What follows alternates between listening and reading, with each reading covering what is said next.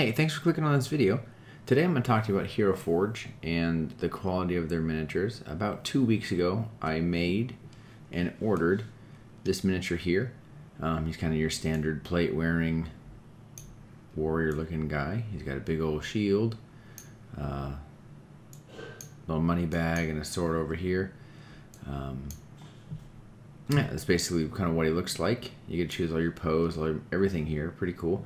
I also chose the material of the premium plastic. It says that it's finer detail and the paint goes on better and everything. So I went ahead and I ordered him, and I received him in the mail yesterday. So I'm going to go ahead and cut to a video of me opening up the miniature, and then after that I'm going to prime it and we're going to start painting. So just stick around. Alright, so I got my heroforge miniature in. I'm going to go ahead and open up the box now. We can take a look at this guy and we'll compare him to the website and see how they did. So let's go ahead and open him up.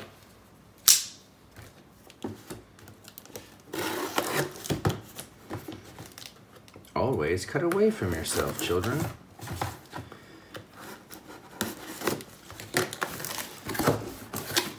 Alright, here we go. Here's the little guy. Toss that behind us. Okay.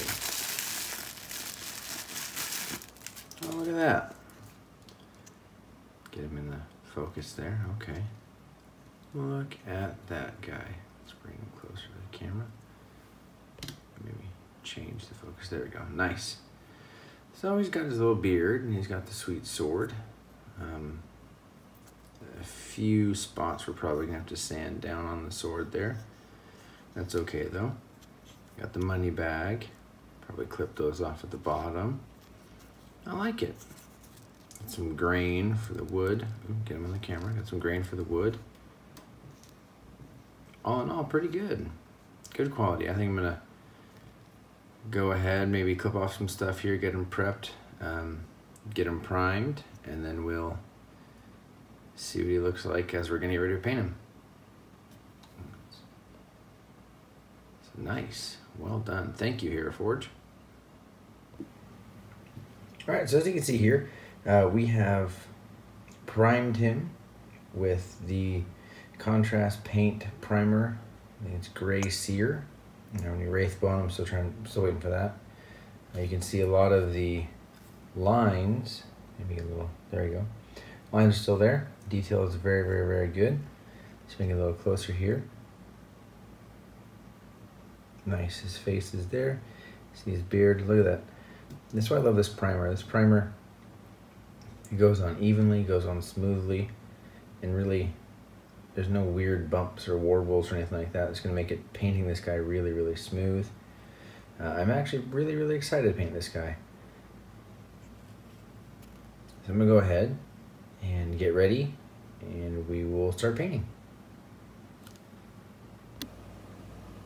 Okay, before we get started, I'd like to kind of go over what paints I'll be using for what pieces. So when you see me just kind of slapping this stuff on there, at least you know what it was. For the majority of his armor, his greaves and his shoulders and his helmet and everything, I'll be using a base of lead belcher, and I'll highlight with Rinfane steel. For anything that requires gold, like the trim of his sword, or the trim of his shield, the hilt of his sword, and a few other things here or there, I'll be using Contributor armor with a edge highlight of Stormhost silver. And then I'll be dipping into some of the contrast paints, and so anytime I make a mistake, I'll be correcting that with Gray Sear, which is the same spray paint I use for the guy, so we'll get it back to that kind of that base neutral. For any of the leather pouches or anything like that, I'm going to be using snakebite leather. I think it gives off a really cool color. It's not your standard brown. It's more of a like a lighter tanned leather type thing. Looks really nice. For the wood of his shield, I'll be using wildwood. It's a nice rich dark brown. I like that a lot. For his cape, I think I'll be using Ultramarines blue. I think it's gonna look a nice contrast with all the other colors. And then for like the tassels and things toward the bottom of his, it doesn't help if I cover it up, the bottom of his belt there and everything. I'll be using Blood Angels Red. So I think the blue and the red and those things are going to play off quite nicely. I'm pretty excited to see how this thing's going to come together. So I'm going to go ahead and get set up for the actual painting piece, and we'll come back. Okay, since the majority of this guy is in plate armor, I'm just going to go ahead and start painting that. I'm using Lead Belcher again.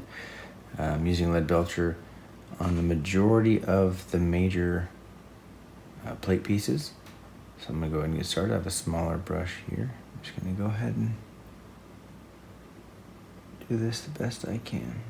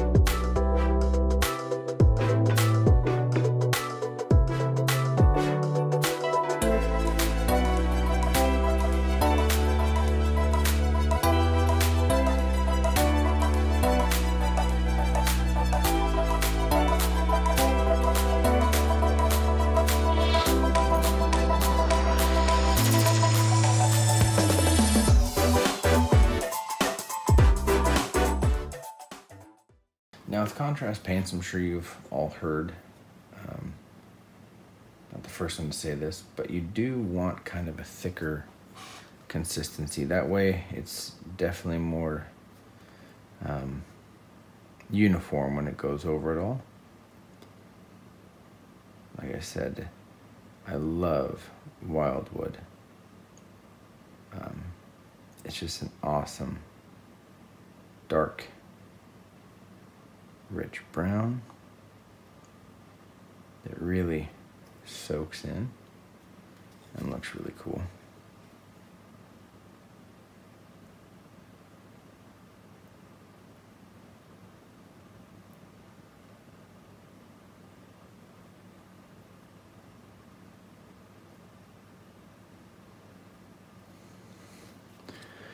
Go over around the outside.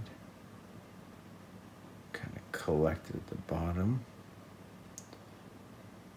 Toward the bottom, buddy. Come on. Look at that. That is a really cool wood effect.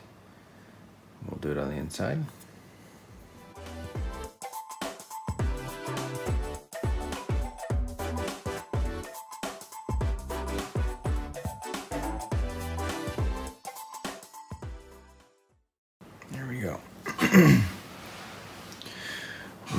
Really soaks in that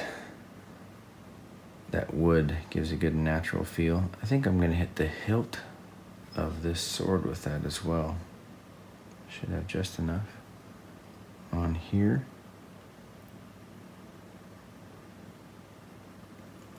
And the cool thing with the wildwood is it contrasts really nice nicely with the snakebite leather. Although you have two browns right next to each other, it's definitely easy to see, you know, which one's which and kind of what you're going for. So these contrast paints are pretty cool. Not all of them are as life-changing as they kind of lead you to believe, but they're pretty neat. So for his undershirt, I'm actually thinking I'm gonna make the cape red, these tassels red, and then his undershirt blue. There's a little bit of exposed skin right there that I gotta paint. And I gotta paint his face. So I'm gonna paint his face, neck, exposed skin first. Clean up what I have to clean up. And then I'm gonna paint his undershirt, the blue. And then once that's done, I'm gonna go back and put probably the Black Templar on these straps here. Yeah, I'll do that. Okay.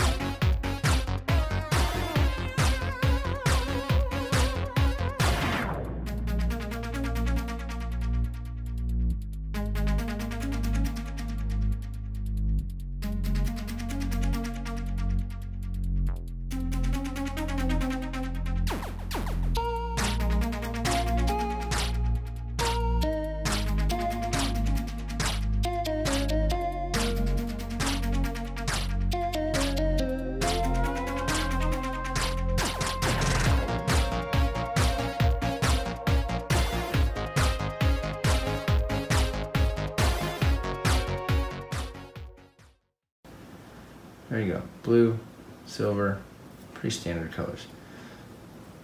Once I get the red on here, he's gonna really start popping.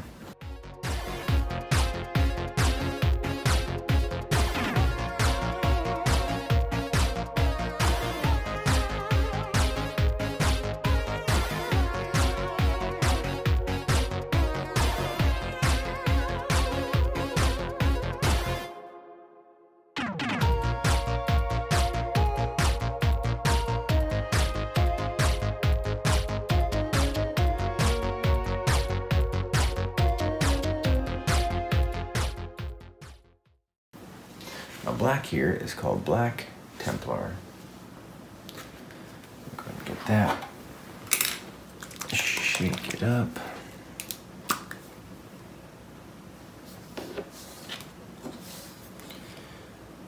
Some more the brush. Get the guy on the camera. And then put the paint on the dude.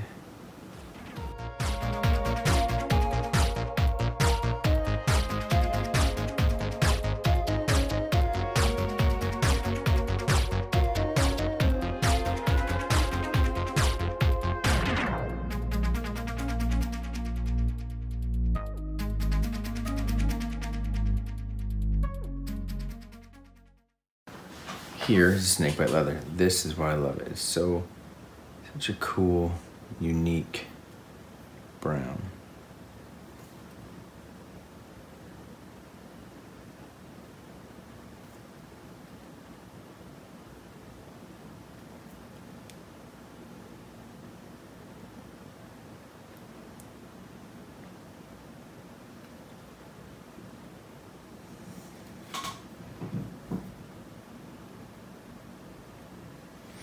There's probably a child falling out of bed or something like that. Thank you, squeaky chair. Okay, painting the gloves.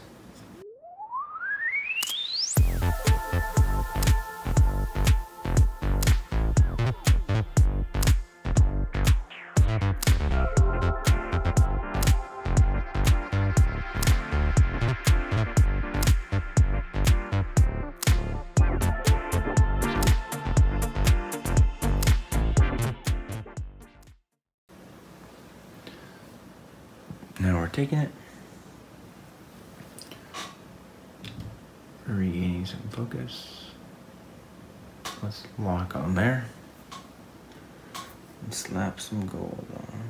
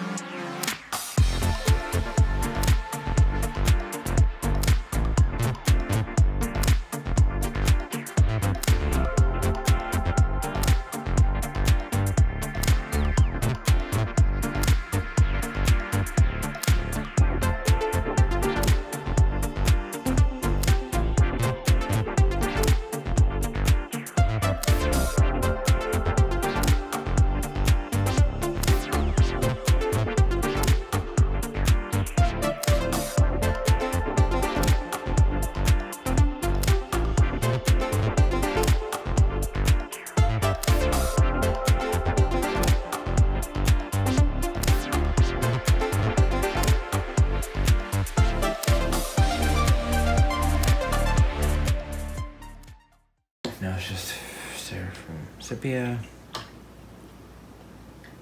Little yeller for the facial hair. And then tidying up. And we can call him done.